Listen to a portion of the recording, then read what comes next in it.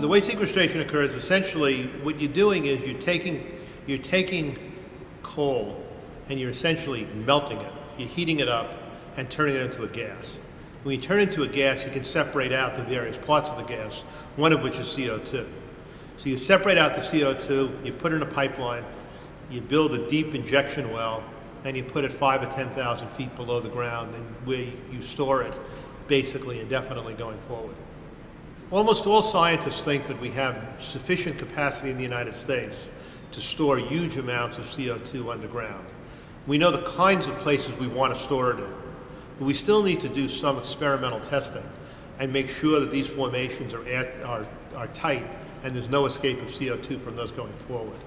That'll take somewhere probably between 5 and 10 years, but we think there's enough confidence that it'll work that we can propose that plants built now have to be built so they can capture and sequester at the end of that time period.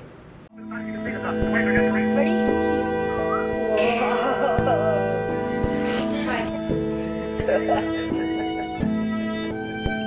No!